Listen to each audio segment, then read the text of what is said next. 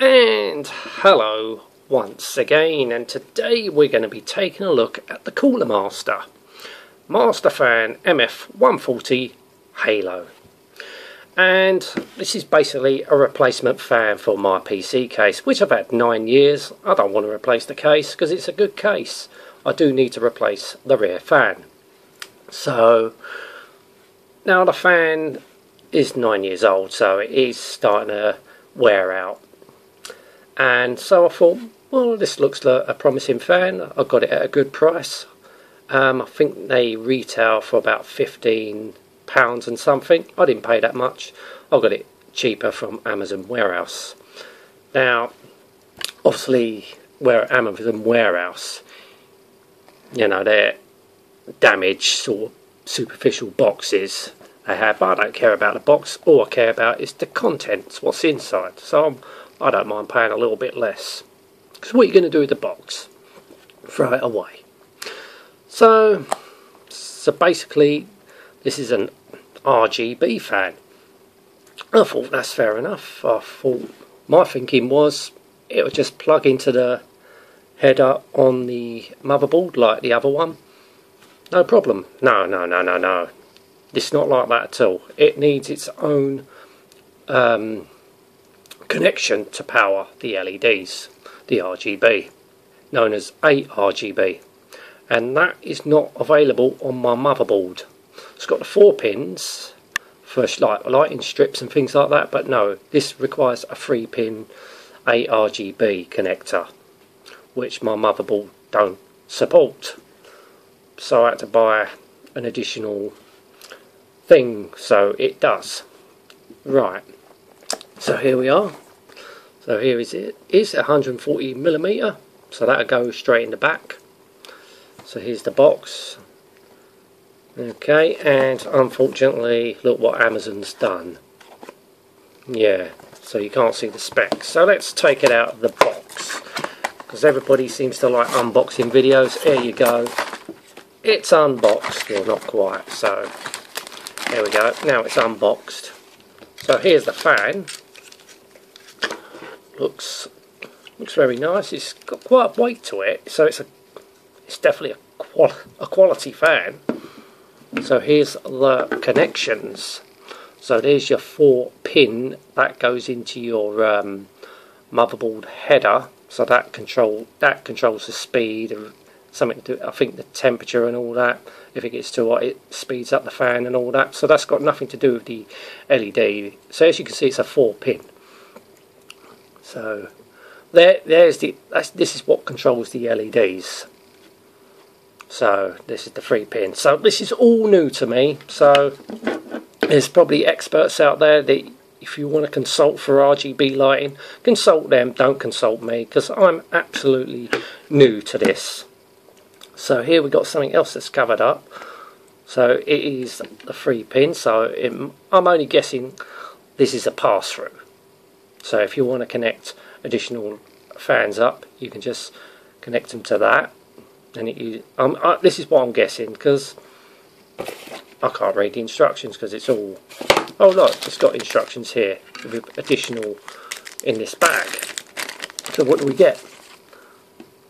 Well, that explains that. Yeah, don't really tell you a lot, does it? Right, so let's see what else we get. So we get this, which I'm guessing if you connect if you connect more fans together, this sort of goes on there and holds it together better. That's what I'm assuming. That seems to fit in there. I think do you pull that back? Or does that go there? Ah, that goes there, look. So just say, oh, I can't get it out. This is a good review, isn't it? So just say, for argument's sakes, you've connected 2 fans. Don't connect them together. If I can do this. So that connects. Oh, does it? Oh, yeah, it does. I'm just doing it. Right, let's just put those. Oh, really hard to see. There you go. Oh, no. So going in. You've got to make sure the 2 arrows are... Ah, oh, this is really different. Here we go. Have I done it? No, I haven't. Here we go. Is that right? How? Here we go. That's correct. So then you put that thing on in there. Just say you've got two fans together, that stops them from coming apart. That's good, but we don't want to do that. So we take those apart, but don't do that, whatever you do. Also comes with 4 case screws, so you can screw them to your case. It comes with this. So maybe if you got 2 like that, I think you put them together.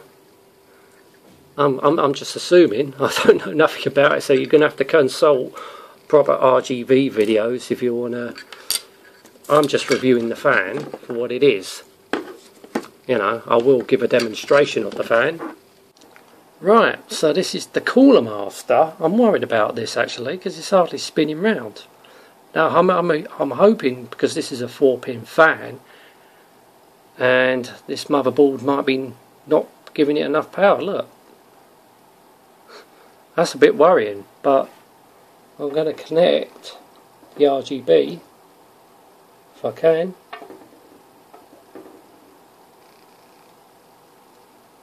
There we go. So that's the RGB connected, and it's very, very bright, very nice. So let's go through some of the cycles. Looks rather nice actually. I'm just hoping that spins a lot quicker than that. Oh, it stopped. I have to try this on my main computer just to make sure it spins okay, because that is a bit worrying. But certainly nice and colourful, going through the cycles. Yeah, look at that. That looks rather nice. So I'm just hoping that spins better in my proper computer. But it looks rather nice. I like that. Yeah, so colours are very nice indeed. So yeah, so I'm happy with that, as long as if that spins better in the case. That's what I'm worried about. It's spinning, but it's struggling. Yeah, so the hub's doing its job. The